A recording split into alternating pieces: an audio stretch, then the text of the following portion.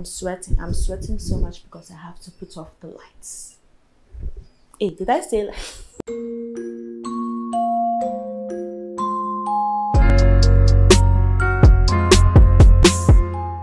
It's only been 4 weeks since I actively started and documented my decluttering process. I started with improving my space with aesthetic minimalism. I've learned so many things, but so far these are the 4 major things I've learned. Hi, I'm Juju, and if you enjoy content on minimalism and feel good content, please subscribe and join the family. Thank you so much. In this video, I will share with you 4 things I've learned from 4 weeks of practicing minimalism.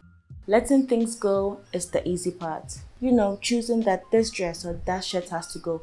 That is the easy part. The hard part is not replacing these things that you've let go and essentially going back to square one of having more things. Like taking 5 steps forward and 10 steps back. So when you are finally able to let things go, actively fight the urge to replace those things with new things. Most of the time when you look into it, most of these things don't need replacement.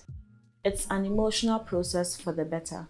For me and the stage that I'm at right now, looking through your things leads you into this wormhole of possessions. Some of the things you didn't even know you still had, and those things may bring back a lot of memories. It's okay. You are bound to get emotional. Feel it, go through it, enjoy it. 3. You don't have to, but you should. What I mean by saying this is that you don't have to be a minimalist. You don't have to practice minimalism, but once in a while you should make the conscious effort to go through your things and see what you can do away with and what you can keep, or just simply organize your stuff. After my decluttering process, it's easier for me to decide what to wear. Hence, I don't waste so much time in the morning trying to decide what to wear. It's not even because I have less clothes now. It's because all the black things that I like to wear are in plain sight. Finally, 4. We underestimate the power of space. A clean space is not always about, cleaning up dirt and it's clean, like it's devoid of filth. A clean space also sometimes means a clear space. When there's little to no physical clutter around you, you feel lighter.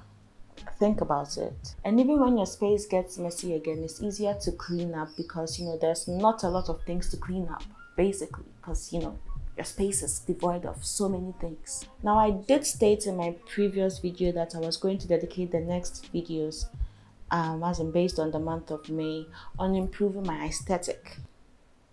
Like me, physical aesthetic, how I look from head to toe. But I'm in so much pain right now. I wasn't even going to post a video this week, but God is good. I'll start next week. I hope you learned something from this video, and this video gives you some form of clarity into what I'm doing here, because sometimes I don't know what I'm doing. Sometimes. Thank you so much for watching. Please subscribe for more feel-good content and more content on minimalism, and see you in the next one. Peace.